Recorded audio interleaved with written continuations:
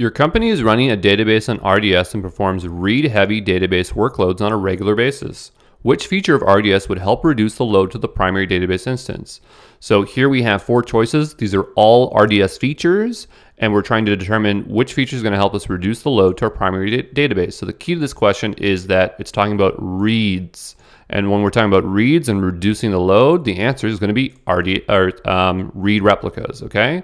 So a read replica is a duplicate of your database, and its job is to alleviate the master database, M for master, right? And here we say primary. If you see the word primary, source, or master, we're all talking about the same thing here.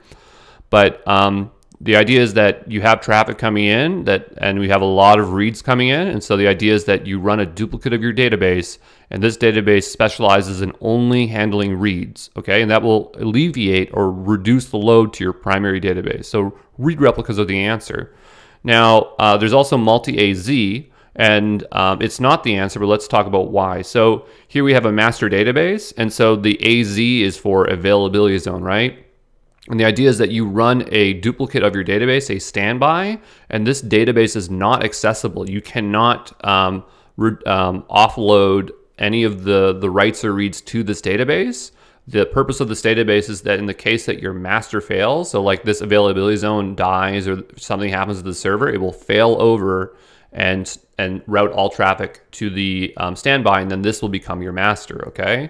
So multi-AZ cannot be the answer because you cannot offload traffic to it. It's a failover mechanism, okay? So you can run read replicas in a multi-AZ, but the answer still is going to be read replicas. So it's not multi-AZ.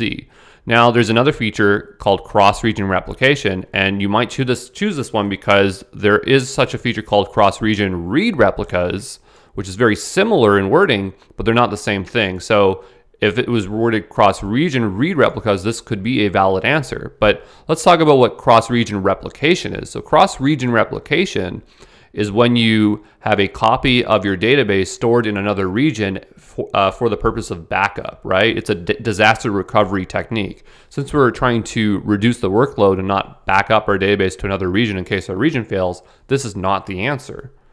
And then the fourth one is performance insights. This one is definitely not the answer, but it's definitely worth showing you. So performance insights is a tool that's in RDS that can help you analyze the performance of your database.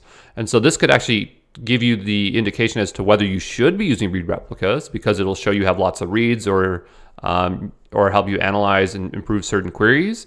But it's not going to help reduce the load. So whenever you see a question that says reads and we're talking about reducing the load, the answer is read replicas.